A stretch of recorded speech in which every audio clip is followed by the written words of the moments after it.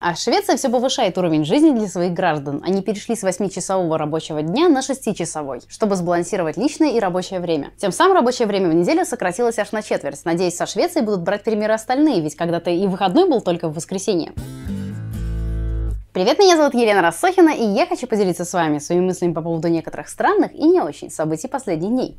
И я хочу поприветствовать всех новоприбывших, так как вас пришло внезапно много. Проходите, присаживайтесь, чувствуйте себя как дома. И да, у «Не новостей» есть славный котелок, в котором все варится, куда можно скидывать новости как для самой передачи, так и делиться ими друг с другом, рейтить их и все дела. Плюс можно писать статьи самим, пробуя себя в журналистике, если вам это интересно. Самые вкусные статьи от подписчиков отправятся на неновости.ру. И не забывайте указать источник. Спасибо! А на прошлой неделе в Германии запустили новый термоядерный реактор Wendelstein 7X, похожий на бублик внешне и на крендель внутри. Ну ладно, не так уж он и похож, но термоядерный бублик звучит одновременно забавно и круто. Реактор этот интересен тем, что он использует реакцию термоядерного синтеза, в отличие от атомных бомб и ныне используемых атомных реакторов, которые используют реакцию распада. Немного науки! Реакция распада — это когда есть большой тяжелый атом типа урана, который уже достаточно нестабилен сам по себе, потому что большой, так мы его еще берем и расщепляем, и выпускаем уйму энергии. И всякий хлам вроде заряженных частиц и радиоактивных отходов. В общем, все, из чего состоял атом. А синтез — это когда мы берем два легких атома, например, тритий и дейтерий, сжимаем их и получаем уйму энергии и атом гелия. Все чисто, тепло и никаких отходов, только гелий. Кстати, именно реакция синтеза в огромных количествах и происходит в нашем Солнце. Почему же мы до сих пор не пользуемся такой халявой? Потому что, чтобы синтез происходил, эти атомы трития и дейтерия нужно разогреть до таких высоких температур, что они поплавят все, в чем бы мы ни пытались их удержать. Вы когда-нибудь видели бетонную лаву? В термоядерном же бублике это сверхгорячая плазма подвешена в электромагнитном поле, и стенок его не касается, что и делает его интересным. Пока что бублик проработал примерно 0,1 секунду, но этого было достаточно, чтобы убедиться, что он в принципе работает. Кстати, плазмой был гелий, нагретый лазером до 1 000 000 градусов, и пофиг, по Цельсию или по Кельвину, 273 градуса туда или сюда. Если что, температура на поверхности Солнца 1,5 миллиона градусов, опять же пофиг, Цельсия или Кельвина. В следующем году ученые попытаются работать с водородом и запускать реактор до получаса. Wendelstein не вырабатывает электроэнергии и является экспериментом, служащим для испытаний технологии. Ученые рассчитывают, что с помощью термоядерных реакций можно будет получать почти неограниченное количество энергии. К тому же, как я говорила, еще и без радиоактивных отходов. Этот бублик — огромный шаг в физике и энергетике. Я понимаю ученых, которые рады запуску и корректной работе реактора. Да и я рада, чего уж там. А власти ЕС вчера обсуждали, что стоит ограничить использование социальных сетей, таких как Facebook, Instagram и других, лицами моложе 16 лет. Сейчас возрастное ограничение распространяется на людей младше 13. Если эти поправки примут, то все, кто моложе 16, должны будут получить разрешение родителя или официального опекуна для создания учетной записи. Правда, не уточняется, что случится с уже существующими аккаунтами. Если эти изменения и примут, в силу они вступят только через 2 года, и это предложение уже встретило много критики. Якобы эта перемена сильно ограничит образовательные возможности молодежи.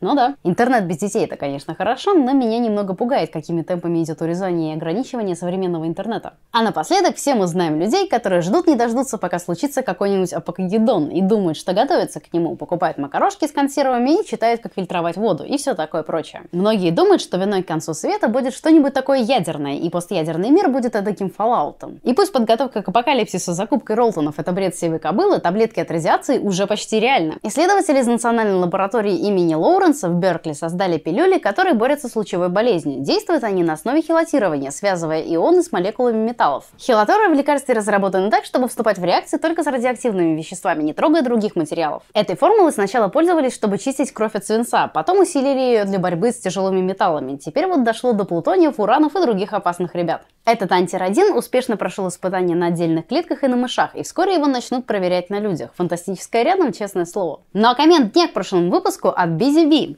А потом полетит по своим делам, весь из себя занятой спутник. На этом, пожалуй, все. С вами была Елена Расsokhina. Подписывайтесь на «Не новости», а также на мой второй канал Будун, где я играю с вами в игры, например, в мафию. Ставьте лайк и не забудьте поделиться этим видео с друзьями. И если вдруг сами натветитесь на что-нибудь интересненькое, смело скидывайте это в соответствующую категорию в неновостном котелке. И не забывайте про Твиттер, Фейсбук, Инстаграм и Гугл+, ВКонтакте, Однокласснички, ну и еще и Твич. И не забывайте читать наш замечательный блог, который мы ведем уже столько месяцев. И спасибо всем тем, кто поддерживает мой проект. Подробнее об этом можно узнать по первой ссылке в описании. Поддержи.неновости.ру. Пока! Ждут премьеры 7-го эпизода, не отходя от кинотеатра. Есть пара из Австралии. Мало того, что они приехали из другой страны, так они еще и собираются расписаться там на месте. Я не знаю, почему я это делаю. Король Кибиков, я королей.